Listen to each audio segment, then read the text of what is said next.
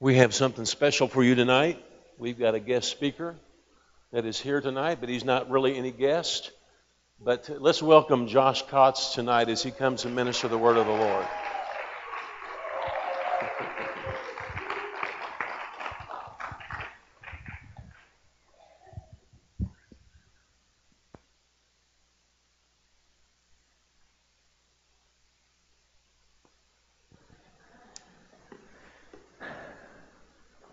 Jeremy, was that you whistling at me? Well, I was just thinking about something, and before I get started, I wanted to say that I am blessed to be under the leadership of these two pastors, and blessed by them as a spiritual father and a mother. And I don't think I tell them enough, and I actually just wanted to give them a second and honor them. If we could do that as a church, I would like that.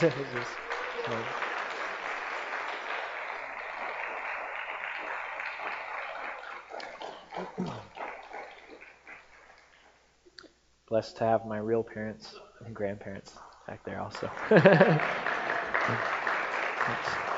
Thank you.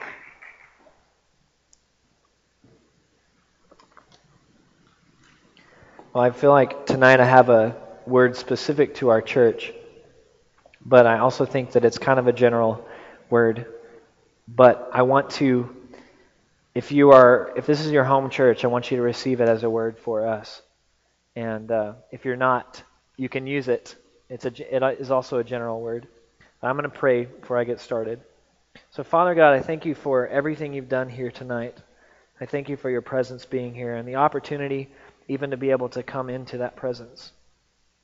So, Lord, I ask that you would be with us tonight, God, and begin to open our ears and our eyes to see and hear the things that you want to say and show us tonight. Lord, in anything that I say, God, let it be your words that I speak tonight.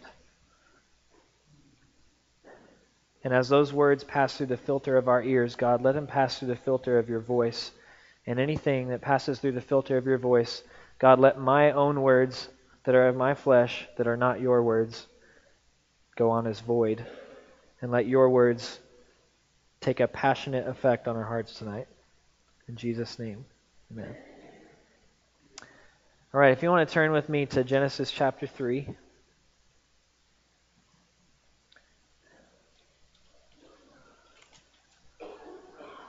It's a story that we all know, and my own opinion, if you look at this story and study this specific story, you can basically get an idea for what the enemy plans to do anytime he's planning to do anything.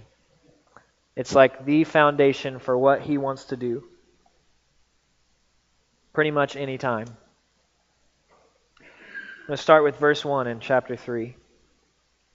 Now the serpent was more crafty than any of the wild animals the Lord God had made. He said to the woman, "Did God really say you must not eat from any tree in the garden?" The woman said to the serpent, "We may eat fruit from the trees in the garden, but God did say you must not eat fruit from the tree that is in the middle of the garden, and you must not touch it or you will die." "You will not surely die," the serpent said to the woman, "for God knows that when you eat of it, your eyes will be opened, and you will be like God, knowing good and evil." When the woman saw that the fruit of the tree was good for food and pleasing to the eye, and also desirable for gaining wisdom, she took some and ate it. She also gave some to her husband who was with her, and he ate it. Then the eyes of both of them were opened, and they realized they were naked. So they sewed fig leaves together and made coverings for themselves. We'll stop there for right now. So this is a story of Adam and Eve and the fall of man. And the reason I feel like you can basically go back to this specific story and relate it to pretty much anything the devil does is because this is the very first thing that he did to man. Okay? And from there, he realized this plan works, so I'm going to stick with it. If this plan started it all, then this plan can actually work through it all. And anytime I go at anybody, I'm going to start here, and it might end up somewhere else, but if I start here, I'm going to be successful. So that's why I feel that way. I think that's what he was thinking after this happened. So now I don't know how long I'm going to talk tonight, but because this could be pretty short and it could be pretty long, depending on depending on what God does while we're talking. So I'm going to go back through, and I'm going to go through each verse, and we're going to go verse by verse and kind of talk a little bit about each one. So verse 1 says, "Now the serpent was more crafty than any of the wild animals the Lord God had made.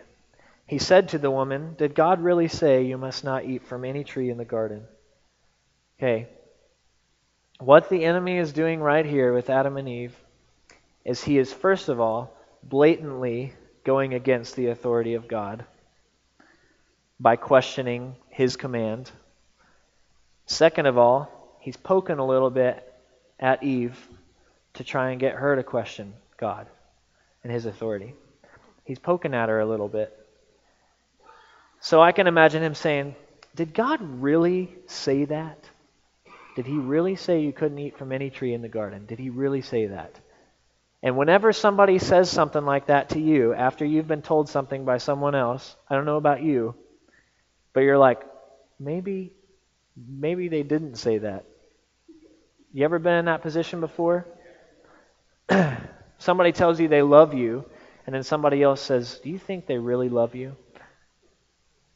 Did they really say that they loved you?" And you go, "Maybe they don't love me."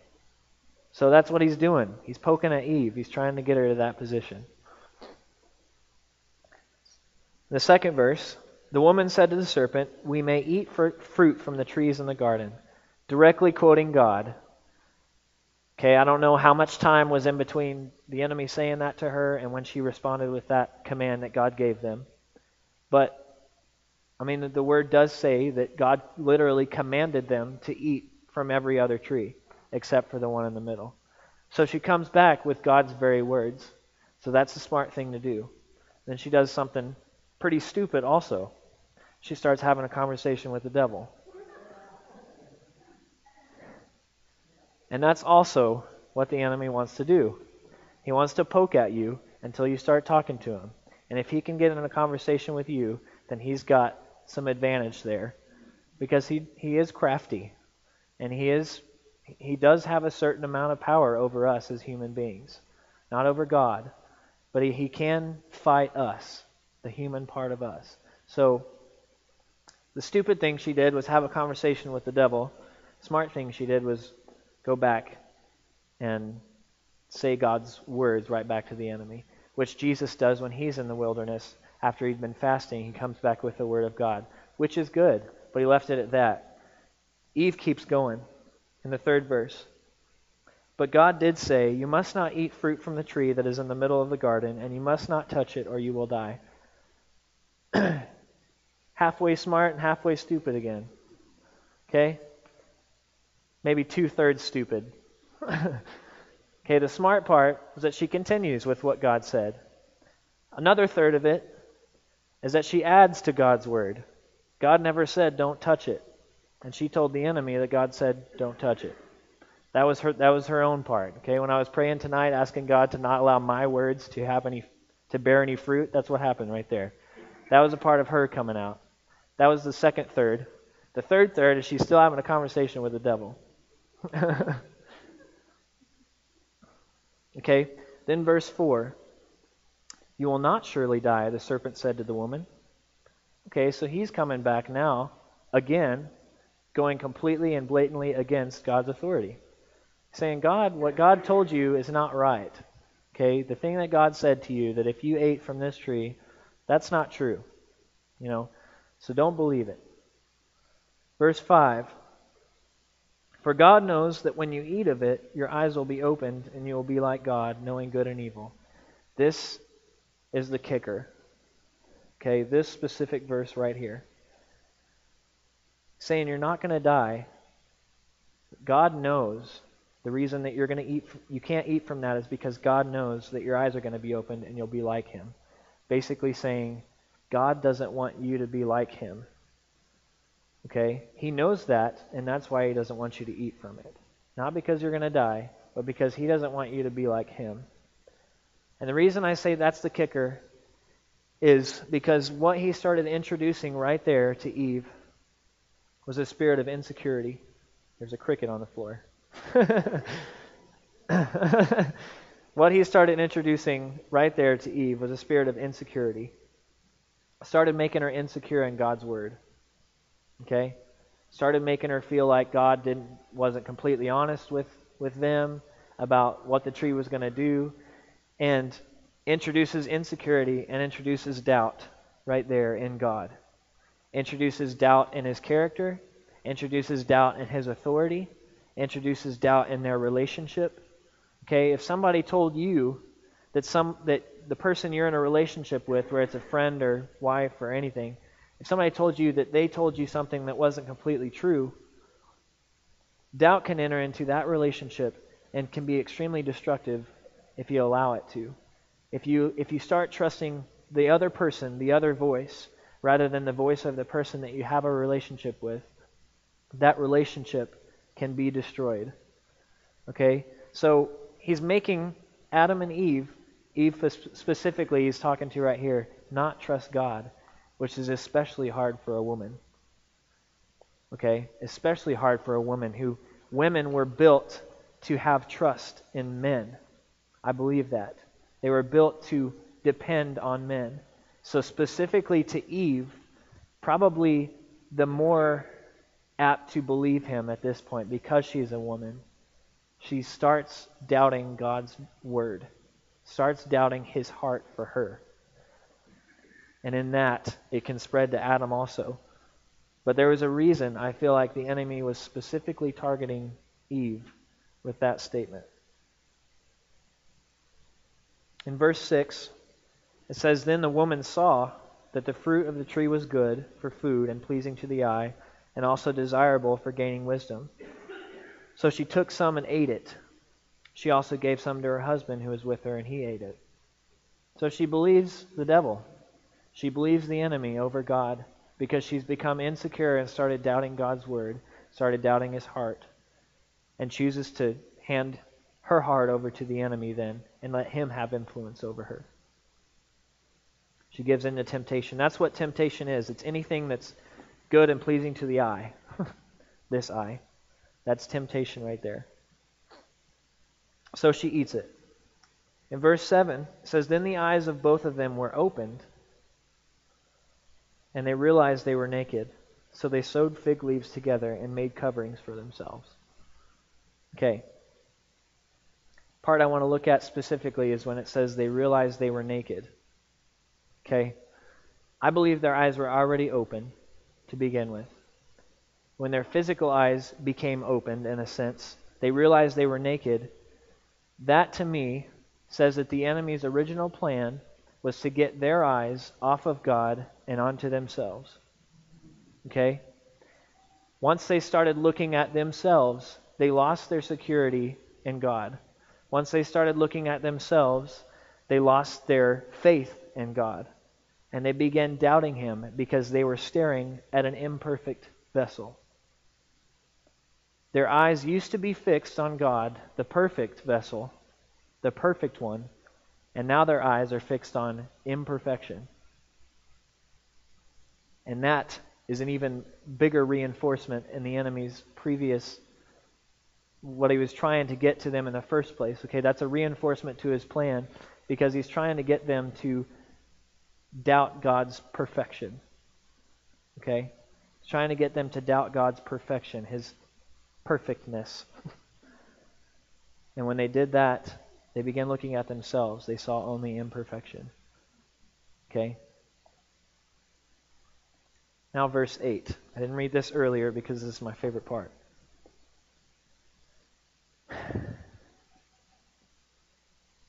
Verse 8. "Then the man and his wife heard the sound of the Lord God as he was walking in the garden in the cool of the day, and they hid from the Lord God among the trees of the garden."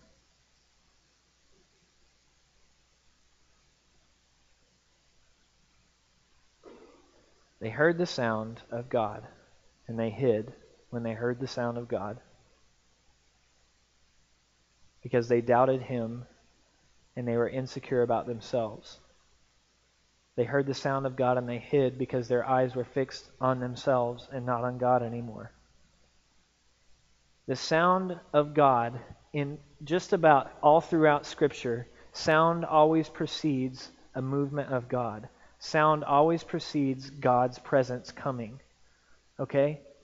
When they heard the sound of God, because of their doubt in God, they hid rather than running to the move of God. They hid rather than running to the presence of God. Okay? And I don't know about you, but I don't want to get caught up in so much doubt and get my eyes off of God and onto myself so much that I hide whenever I hear the sound of God. I don't want to hide from the sound of God. If the sound of God means that God is moving, I don't want to hide from that. I want to run to it. So God wants to get your eyes off of Him and get them onto yourself and your own ability and your own strength and your own power, which is imperfect, so that whenever you hear the sound of God, you'll hide from it rather than running to it. And anytime the Holy Spirit wants to move and do anything, you're going to be hiding because you've taken your eyes off of the perfect one. You've taken your eyes off of the one that cannot fall. You're taking your eyes off the one who cannot mess up or make mistakes. And you doubt His authority and you doubt His power. So whenever you hear the sound that's preceding the move of God, you hide. You do not participate in it. And pretty soon, you're in your own move, which is actually no movement at all. Because you cannot do anything by your own authority. You cannot do anything by your own power, because you have none without God. You have no strength without God. The Word clearly says that. Anything of man fails without God. So the enemy's plan is not to get you to worship him so much as it is to get you not worshiping God. He doesn't want you to look at him as much as he wants you to look at yourself. Because you don't have power without God. You don't have strength without God. And if he can make you see that, then he's already won. The enemy knows that God himself cannot be beaten. He cannot beat God himself alone. God has already defeated him. Okay? The enemy knows that you, when your eyes are fixed on God, cannot be beaten. Because you're under his authority and power. The enemy also knows that if he can make you doubt God, then he wins. Because that's exactly what he did with Adam and Eve. He made them doubt God's word. He made them doubt God's heart. And when they did, he won. That's all he had to do. And when God gives you something specific to do, when God gives you a word, when God gives you a command, and you don't stick to it because what you've done is you've sat there and analyzed yourself and how you can't do anything and you're not successful, or you can't get people to come to church, or you can't get people saved at your job or anything like that. When you get your eyes on that specific thing, the enemy wins wherever you go. The enemy has victory there. If God is powerless in your eyes, he's powerless in your life. If you see God as having no strength, if you see God as having no character or power, then he's going to have that in your life. That's what's going to happen in your life. Because God's ability in our life to do anything, to affect our life in any way, is only to the measure that we allow him to affect our life. Because of our free will. That doesn't mean we have power over God in any way. He can cross it anytime he wants. But he loves us, so he gave us that choice because he loves us.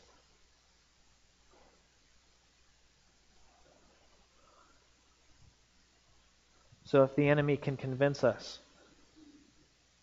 that God has no power or authority in the way of making us look at ourselves in the mirror all the time, and that's all we see, then we don't see any power. We have no dependence on God then, because we don't have any power without God. And then the enemy wins in whatever situation it is. I'm going to reiterate that over and over. Because I don't know about you guys, but I think that doubt has been a serious problem in our body. Doubt for what is ahead. Doubt for a vision for the future. Okay, we've had so many things happen here that we've allowed doubt to kind of intercept us a little bit and slow us down, and it's ruined vision, so we have no place to go to. We have no place to move to. I really think that that's been a serious thing because we have spent too much time looking at our own ability and our own strength to get through these things. And I'm not saying all of us, but we're together in this, you know. So if some of us are, then all of us are. But we've spent way too much time not having our eyes on God and not having our eyes on the power and authority, the only power and authority there is. The greatest power and authority there is. I had a dream the other night, and I had my Bible open. I was just standing in some room somewhere, and I was about to read a scripture, and it was a scripture that I had not memorized in real life. But in my dream, for some reason, I knew that it's what I needed to read, is my spirit. And I opened it up, and I was about to read, and I said, let's turn to Acts 2:34, a scripture that I had not memorized before. And it's actually, in that specific verse, it's actually reiterated 5 times throughout the Bible. But as soon as I was about to read it, a spirit jumped on me, and I jolted awake. I woke up. And so I, in the middle of the night, grabbed my Bible and looked up that scripture. And you know what it says? It says, "The Lord said to my Lord, sit at my right hand, and I will make your enemies a footstool for your feet." And at first I didn't know exactly how that pertained to anything that was going on, but I know now that it pertains to exactly what I wanted to say tonight. First of all, saying, that's God the Father talking to God the Son when it says, "The Lord said to my Lord." That's the Father talking to the Son. Whenever Jesus ascended, he was given power and authority over everything. And in Ephesians, it says that everything was placed below his feet. In that specific verse, it says that his enemies were made a footstool for his feet. And the feet are part of the body. So everything was placed beneath the body that allows Christ to be the head. Everything. There was given authority to Christ's body, the body that allows Christ to be the head. Everything was placed beneath that body. They were given authority over the enemy through Christ. And in that there cannot be doubt, because in that there is no authority. When there is doubt, that relinquishes the authority that we have in Christ. And that doesn't mean that we stand up against the enemy all the time with our sword and we beat him back like he is a bad guy. But we don't beat him back like he's the one we're trying to get to all the time. We're punching him around and we have to beat him up because he's ruining our lives and he's getting in our faces and everything. Okay, that's not the answer. It's through Christ. It's through Christ. And the Word even says that I can do all things through Christ who strengthens me. Because without Christ, I have no strength at all. I can do all things through Christ who strengthens me. I have authority through Christ, but it's only through Christ. It's only through Christ, and it's only by Christ's power that we can beat the enemy back. And in our churches, we spend so much time trying to beat up the enemy and beat up the devil, when really all we need to do is lift God up, and it will tear the devil down.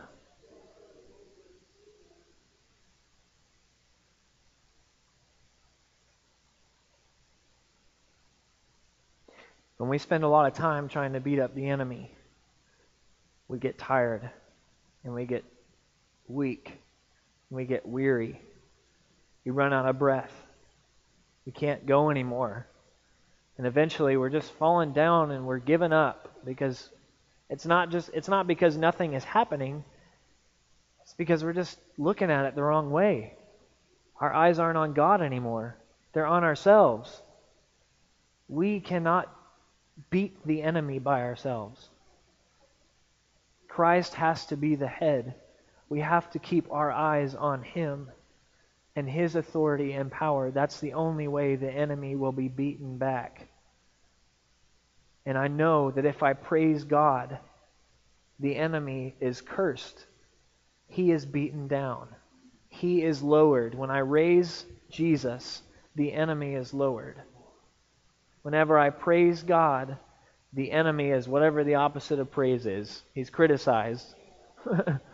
Okay?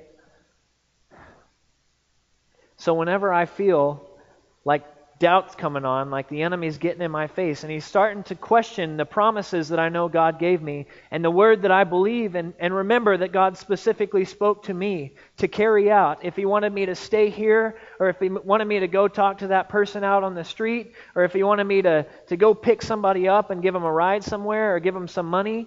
Okay, whenever God specifically spoke that thing to me and I feel doubt starting to come in, that's some opportunity for me to praise God. Because when I praise God, I'm given the authority that I need to be able to stand against the doubt that the enemy is trying to put into me.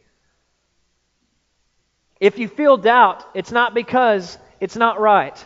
If you feel doubt, it's not because God didn't speak to you. It's because the enemy is, and you're having a conversation with him. You're talking to the enemy. And you're not looking at God anymore. There is hope when you look at God. There is always hope, and there will always be faith to keep going, to never fall back, to never quit, and to never give up. Because God does not end. When you are looking at the most perfect thing there is, the thing that never ends and never ceases, the man that never sleeps, then you cannot fall back. You cannot give up. So if you start feeling doubt, then think about who you're looking at.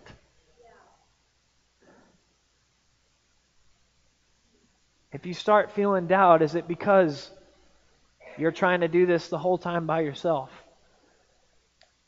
Is it because you've been having a conversation with the enemy for too long and you've forgotten to worship and praise God? You know, the majority of God's armies back in that day went into battle praising God.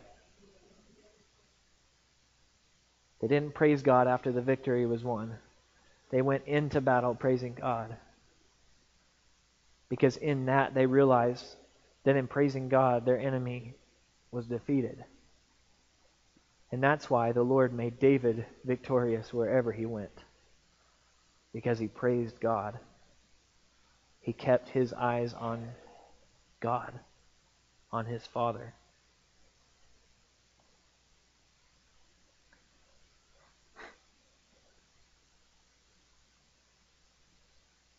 So whenever Adam and Eve hear the sound of God and they hide from Him because the enemy has convinced them that they should be doubting God's word, they should be doubting His heart, God walks through and He calls out, "Where are you?" And they come out, they get up, Adam gets up and he says, "I heard you in the garden, and I was afraid because I was naked, so I hid." Guess what looking at yourself creates? Fear. Guess what depending on you creates? Fear. I'm afraid of me too. I'm afraid of me without God. If you're afraid, maybe it's because you're hiding from God.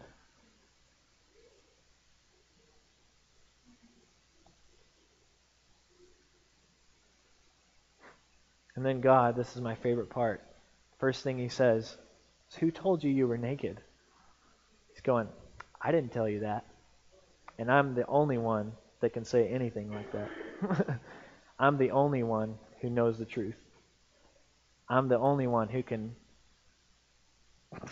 I'm the only one who can tell you that, okay? If somebody else is telling you that, then you got to let go of it, okay? Who told you were naked? Because I didn't. And if I didn't, then it doesn't mean anything. Okay? If I didn't tell you you were naked, then it doesn't mean anything. Nothing at all. And I love that also because It's not just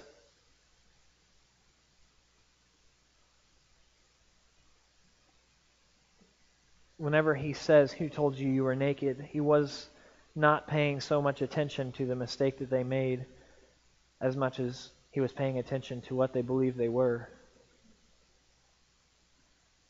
And God cares about that part of us. He cares more about what we believe we are and what we see ourselves as. He cares more about the fact that we might not be looking at ourselves through His eyes than He does if we make a mistake. Okay? He doesn't want us to make mistakes. He doesn't want us to fall and sin. But there's grace there to cover that. The part that He's more worried about is how we see ourselves. And the reason He's so worried about that is because He wants us to see us through Him. And if we see us through Him, we can never doubt Him in us. We can never doubt Him and His authority and His power in us if we are seeing us through Him.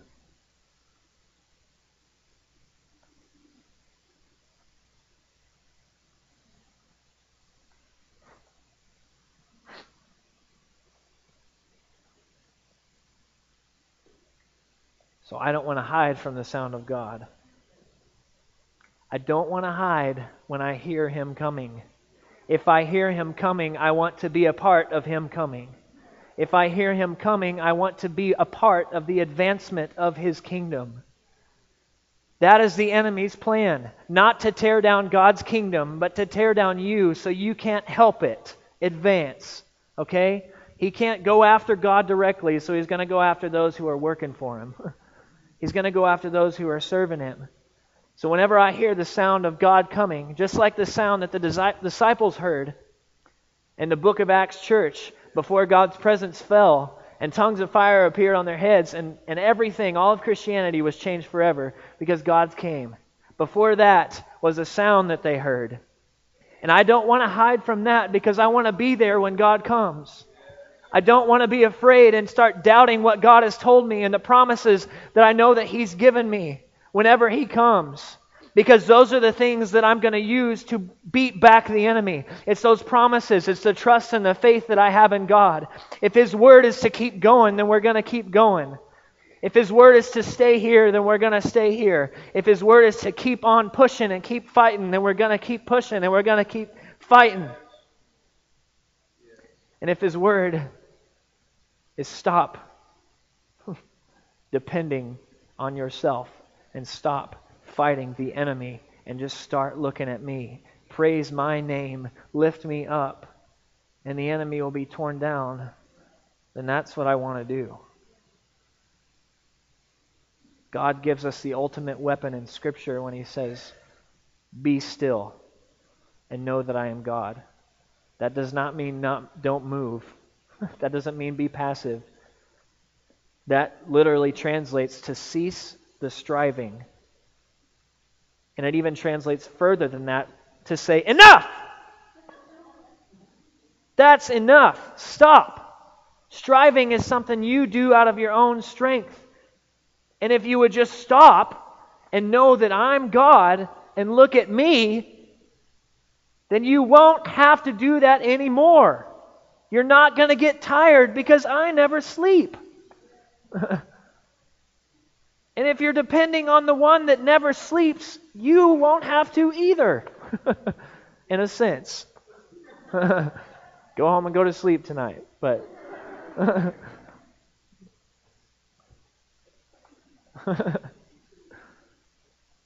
so, could you just stand with me and we're going to pray this out.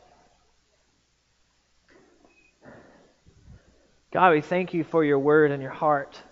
And we trust, Lord, in Your power and Your authority right now. We place all dependence on You. And we choose to stop sitting down and lying down and whining about our circumstance and our situation and keeping our focus on those things rather than You. God, we choose to step away from doing that. We choose to step away from depending on a human, ourselves, to pull us through something.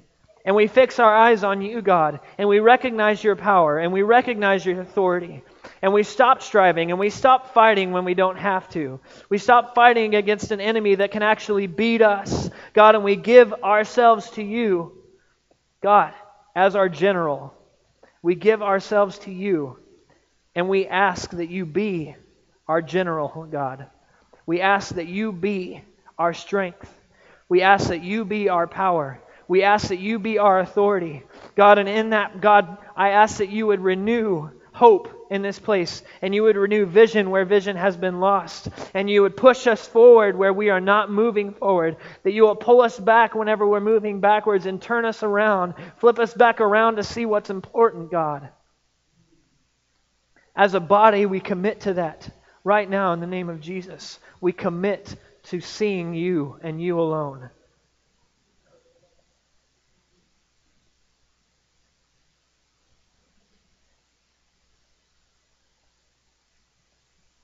And we believe right now that our part in warfare against the enemy is lifting up our God in praise, in worship. It's recognizing your victory. It's recognizing your power and your strength. It's recognizing your hope. It's recognizing your authority. As a body right now, I want us first of all to begin to pray. Just pray in the Spirit. Because I want this to be broken off once and for all.